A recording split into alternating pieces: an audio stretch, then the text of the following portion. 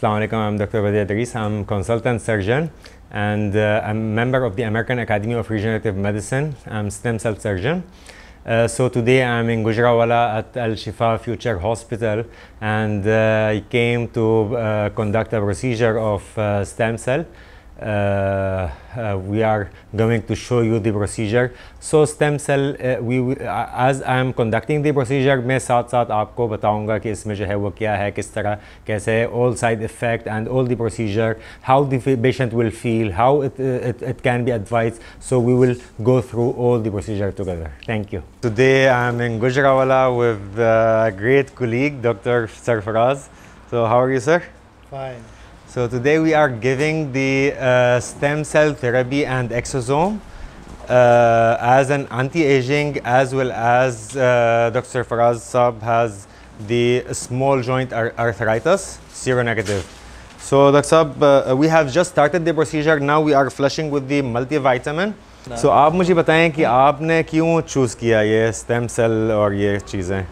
Doctor साहब, आपको पता ही है कि जो नेक्स्ट कमिंग फ्यूचर की टेक्नोलॉजी है जी, रीजनरेटिव ट्रीटमेंट्स के हिसाब जी बिल्कुल, तो उसमें बेस्ट वन तो यही है। अदरवाइज मेडिसिन खा के इतने अरसे से तो पेन तो सप्रेस होती है, लेकिन वो आपकी जो रूट काज है वो ख़त्म नहीं होती। इसमें आजकल जो स्टेम सेल थेरेपी है वो दुनिया की लीडिंग है।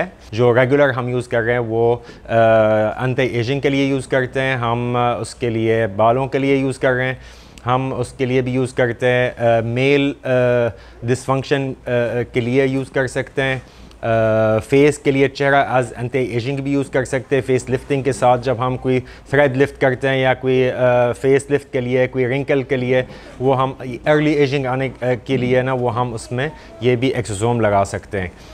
बाकी जो है वो उसमें कहीं स्टडीज़ हुए हैं जिसके अंदर वो है आपका डायबिटीज़ के लिए भी फ़ायदेमंद हो जाते हैं। उसमें हम अब डॉक्टर साहब का वो है जनरलाइज्ड जॉइंट पेन है, तो हम इसीलिए हम आईवी में दे रहे हैं। वरना वो क्या होता है कि इसमें FDA भी अप्रूव हुआ है कि इसमें हम जॉइंट के अंदर, अब लेट्स सपोज जिसको कोई घुटने के दर्द है या कोई इसमें शोल्डर फ्रोजन शोल्डर है, उस पर हम सिंगल जॉइंट में भी दे सकते हैं।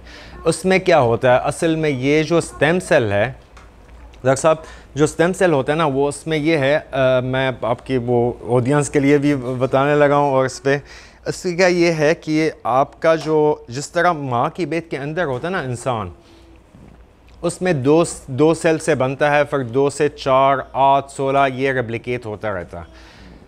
ये जो रेप्लिकेशन के बाद है ना वो आपका ये जैसे रेप्लिकेट हो रहा, उसके बाद क्या होता है कि जो स्टार्ट वाली स्टेज है ना वो उसको स्टेम सेल बोलते हैं। उसमें से आपकी हड्डी भी बनता है, आपकी मसल भी बनती है, पूरा इंसान उसी से बनता है, उसको हम स्टेम सेल बोलते हैं। ये है, मैं डॉक्टर साहब मैं आई मस्ट अप्रिशिएट आपकी जो हॉस्पिटल है ना माशाल्लाह कि इसमें ये बड़ा एस्थेटिकली भी बना हुआ है बहुत अच्छा है, ज़बरदस्त, I really like it. So अल-शिफा future hospital Gujranwala में बहुत ज़बरदस्त है। आप तशरीफ़ भी लाएँ, डॉक्टर साहब से भी ले लें, उसमें मुझसे भी कंसल्टेशन ले सकते हैं। तो इंशाल्लाह ताला लाहौर में, और फिर ये है कि हमारा ये जो अल-शिफा फ्यूचर हॉस्पिटल है तो हमारा कॉमन प्लेस होगा anti ageing and stem cell treatment के लिए।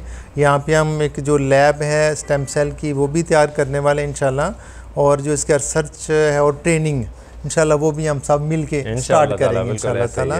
तो सून ये जो ट्रीटमेंट्स हैं वो आम पब्लिक के लिए भी अवेलेबल होंगी। अभी तो सिलेक्टेड से केसेस हम कर रहे हैं, तो वो उसको भी हम अनाउंस करेंगे इंशाल्लाह ताला कि कब हम जनरल पब्लिक के लिए भी सारी चीज़ें अवेलेबल होंगी। तो thank you so much. Thank you very much doctor साहब, and wish you all the good health इंशाल्लाह, thank you so much every one of you. Thank you very much from doctor Idris. Thank you और thank you so much. और फिर कुछ देर के बाद, हफ्ते बाद, 10 दिन बाद मैं अब शेयर करूंगा कि मेरे ऊपर क्या क्या चीज़ें चेंज हुई। जी बिल्कुल बिल्कुल, ये ज़रूर शेयर होना चाहिए, शेयर होगा इंशाल्लाह। Thank you so much.